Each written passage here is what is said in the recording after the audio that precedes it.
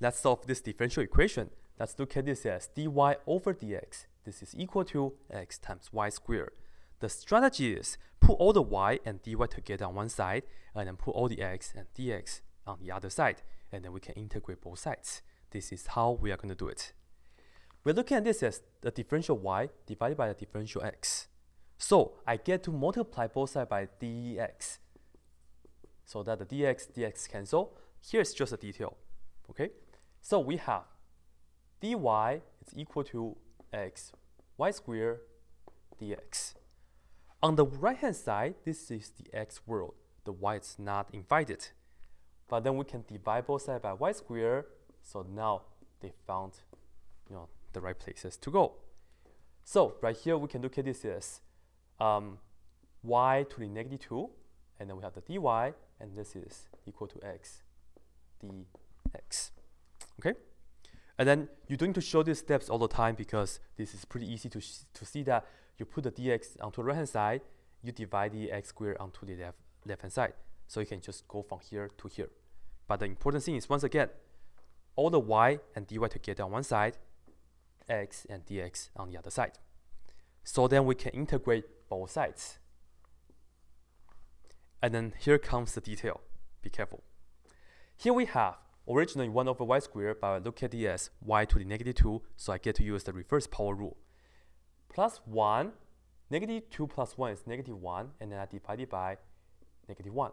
So on the left hand side, I have 1 over negative 1, which is negative, and we have y to the negative 1, and that's 1 over y. So that's just integration, no big deal. But then technically, whenever we integrate, we add a constant. So we'll do that. So I have plus a c right here. Okay? However, on the right hand side, we still have to integrate as well. The integral of x is just 1/2 x squared. But then as I mentioned, whenever we integrate, we should add a constant. So plus a c right here. But the small trouble is, they are not supposed to be the same as c, right? They may not be. So technically, I will have to label this as c1. So like a particular constant for the left hand side. I'll label this as c2, a particular constant for the right hand side. Okay? But then the problem is that if you subtract c1 on both sides, they cancel, of course. And then I can get this is negative 1 over y. It's equal to 1 over 2x squared. But then c2 is a constant minus c1, which is not a constant. The result is another constant. I might as well just write it as plus c3. So this is equal to c3 is equal to c2 minus c1, which is just a constant. And then later on, you can skip this step as well. Meaning, if you need to integrate both sides, all we need to do is put a constant on the right hand side only, because this will always happen. Okay? But then for the first question that we're doing this, let me just show you all the detail.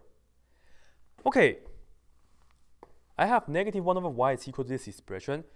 Our goal is to isolate the y whenever we can, and we can totally do that. So let's do that. Well, to isolate y, perhaps we can multiply everything by negative. Right? Let's multiply by a negative 1 throughout this expression. So I get positive 1 over y on the left hand side. This is equal to negative 1 times this, which is negative 1 over 2 x squared, and then we have negative 1 times c3, and that's like minus c3 right here. But then another problem comes. If you have a constant, which is c3, and you multiply by with a negative number, this is totally fine, but we just don't like to have negative constants. If you were like, I am going to write this as 1 over y, this is equal to negative 1/2 x squared, but now our purpose is write this as plus c4, another constant, but I'm just looking at this as a positive value, so plus c4. Okay? Well, this is 1 over y, it's equal to this, so what do we do to isolate y? I technically will have to raise both sides to the negative 1 power, so I can flip that, right?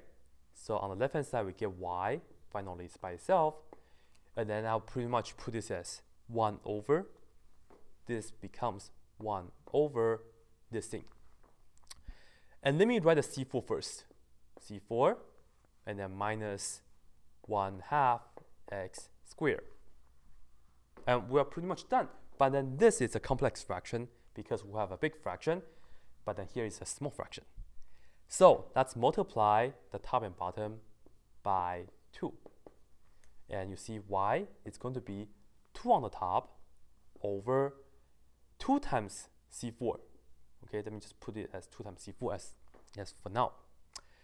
2 times 1/2 is 1, but minus x squared. That's all we have. And we are done. But then 2 times C4, 2 is a constant, C4 is also a constant. We can also just write it as a constant. You can use C5, but then we are at the end of the question. So we are just going to call this the final constant on the top of 2 over this right here. The book used K, so we just use K for the constant, and minus x squared. This right here is the general solution for the differential equation. Okay, so K is a constant. Of course, if you use capital C, that's fine as well. However, if you look at that differential equation, let me just do it right here.